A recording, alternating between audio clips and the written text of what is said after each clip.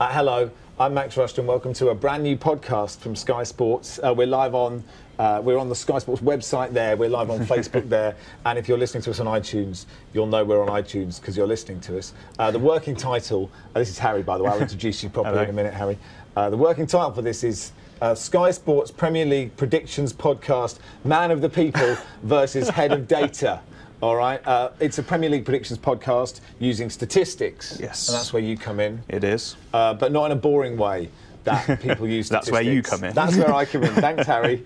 Right, representing the people is me, Max Rushton, host of the increasingly popular Fantasy Football Club. This is what it says here. And what I like to call the Soccer AM glory years of 2008 to 15, although I don't have any stats to back that up. My adversary for this pod is Head of Data, Harry Carr. Hello, Harry Carr. Hello, how are you doing? I'm very well. Is your actual title Head of Data? Head of Sky Data. So actually that's something I do for Sky News. Right. You might have seen me this morning talking about the NHS. This is much more interesting. Yeah, okay. How's the NHS? The NHS is not doing as well as one might hope. Okay. In danger of relegation? In danger of relegation, okay, definitely. That's fine. Slipping down the leaderboard. Hopefully the NHS will get some parachute payments if it does go down. I've got some questions so people can get to know you. Yep. All right. And, work out if you are worthy of Head of Data as your title. I worry. Full name? Harry David Carr. Okay. Age? 26. Weight? About 13 stone. Okay. I'm about 14. And I think that's we're about the 9 same height, kilos that's right. overweight. Football team? Newcastle United. Okay. I apologise. GCSE results? A stars, obvs. All the way? No, I got 4 A's actually. I let it side down, but I got an A level early at the same time, so it counts. Okay. So you are a brain box. You're justifiably in your role as Head of Data. I think so. Although Man of the People, Oxford grad, I feel there's a bit of question. I don't know what you're talking about. Are you the son of Stato from the original Fantasy Football? I'm not. You're probably too young to remember. I'm not. That was before my time, really. Okay. And do you have any other accomplishments that will impress the viewers on the website, the Facebook, or listening on the podcast, that will impress them as to why they should trust you as Head of Data? I recently correctly tipped Benoit Hamon to become the Socialist Party candidate in France. So there you go. There is a relevant. Okay, and I'm a sceptic. Okay, yeah. You're the sort of pro-zone Sam Allardyce. Yeah. And I'm the Harry Redknapp. Watch the game. Go on a hunch type thing. Yeah, okay. that seems fair. Now, what we'd like from you on Facebook is any questions about anything, ideally football-based, but that involves statistics, because we have a Head of Data here. Be creative, but ask us anything. Once I've worked out how to use my phone and get the video up, we'll get your questions and read your comments straight away. We've had a lot of comments already. This is that's very exciting. Let me just turn We the can volume hear down. ourselves, oh no. That's fine. This is all part of it. Thank you, Danny O'Connor, who said something about Arsene Wenger that we can't read out. But yeah, keep those coming. We'll ask your questions as they come in. How are you with insults, by the way? I'm okay. Okay, I that's touch Sky News and do political polling, so there's plenty of fire comes my way. Okay, Nicola says, how does Giroud's goal per minute this season stack up with some of the other strikers? Not terribly well, to be honest. He's not as bad as he would be because he's off the bench quite a lot. He seems to have been all right, but he's not tip top. He's a good striker. He's not a world class striker, and they kind of fill in the stats with that. Okay, interesting. I just threw that straight at you. We hadn't prepped that, and you knew it already. Okay, well, look, what we're going to do for the rest of the season is this: we'll predict the games in the Premier League. All right. I will be armed with just my own thoughts, which is not a great deal. You have your enormous brain and the entire Sky Sports stats department in your armoury, okay? Absolutely. And it'll be 3 points if you get an exact score, 2 points if you get the result right, win, lose or draw, and 0 points if you are wrong. Yeah. Okay. Before that, we're going to look at the whole season, right? We're going to look at the end of the season. You have compiled the Premier League as it will finish using what?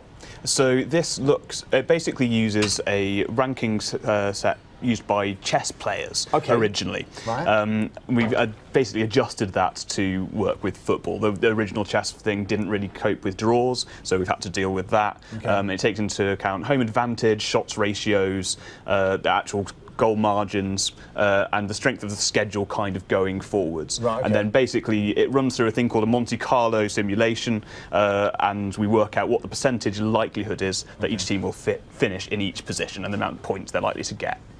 And will you be putting your mortgage on this exact league table? This is exactly how it's going to finish? No, so the whole point of it is we put probabilities of Okay. how likely it is that each time it's going to win or lose. So, for example, we've got Chelsea at the top for now. Yeah. We have 91% chance of winning the league. We think that 9 times out of 10 from this position, Right.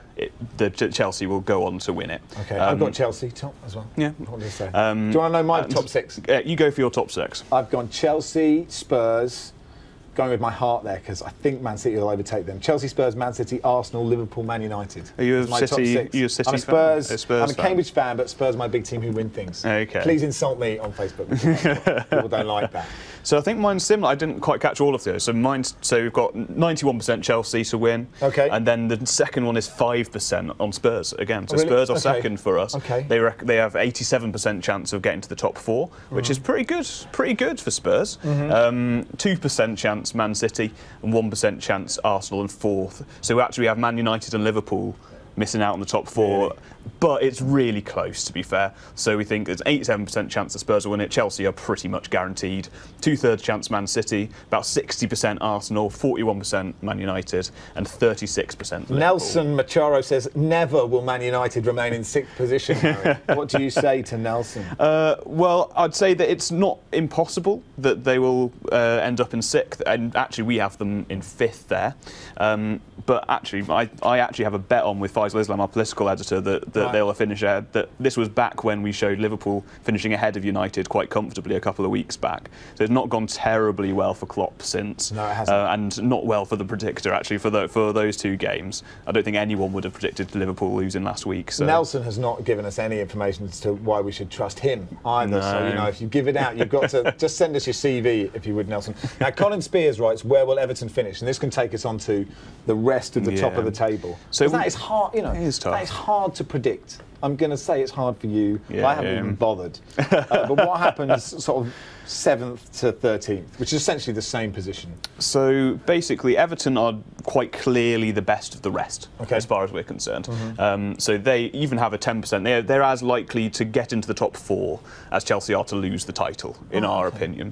So Everton are definitely the kind of one knocking on the door to try and get into that top 6. The rest are kind of much of a muchness. So they have the West Broms, the West Hams, even Burnley. Yeah. We reckon are very safe. Okay. And much more so than if you look at kind of the bookies or whatever. My tip would be Burnley are overrated for relegation and were through quite a lot of this season compared with what it's always kind of looked like in our model. And then you kind of get down then to the bottom half. So if you look at relegation candidates, we have Palace are nailed, not nailed on, but 70% to I've go got Palace, down. Middlesbrough, Sunderland. So we've got Palace, Sunderland, Hull. I've got in there. Really? You reckon the Silver's going to turn it round? Well, I just looked at the table today. I mean, I've not based this on anything, and I just thought I didn't see how low Middlesbrough were, Yeah. and no one's talked about them for a while, and so people have talked about Hull. They've had a little bounce from Marco Silva. Ask me in 2 weeks, I'll change my mind. But right now, that's You my reckon theory. that's it? So again, if you look at the bookies, Palace for a long time, I don't know what they're looking like now, but because of the Sam Allardyce effect, there was a big sort of assumption that he would turn it round in exactly the way that he did, to be fair, with Sunderland. Yeah. And you can see that, and has done Is previously. that an with lots example clubs, of but- where people, just immediately, just everyone's hunch, every ex-pro, a load of journalists all went, Big Sam will come in, Yeah. and therefore they'll survive. So nobody did any actual work, no one did any research, no one looked at anything. They just went, oh, Big Sam's good at this. Yeah, I think so. And to be fair, he has got a really good track record. He is one of those managers where usually changing managers doesn't really make that much of a difference at all. So actually, if you take teams which have kind of gone below the average kind of point you'd expect them to get, if you take the ones who change their manager and the ones that don't, then actually you see a similar kind of bounce, which is that you regress to the mean. You essentially go back to the average results. You've basically been unlucky usually if you're going further down. Football podcast that has used the phrase regress to the mean. I'd just like to point out. I apologise. And all the but better for it. You can see that with the likes of West Ham. There was lots of talk of them getting rid of Slaven Bilic, but they've now bounced right back up. Crystal Palace did change their manager, has gone down, but also you get sometimes it does work out. Hull City, for example, have changed their manager and things have gone through, but that doesn't necessarily yet it might be that Silva's very, very good, and he'll prove that over several seasons. You cannot judge a manager by a handful of games, otherwise Tim Sherwood would be the next England manager. Annex says, will Steve Mandanda play again and save Palace from relegation? I don't know, but yeah, maybe. I don't think Wayne Hennessy is too bad, is he? They're both very good keepers. Okay, so that's the top. You've done the bottom of the league. Who's going down?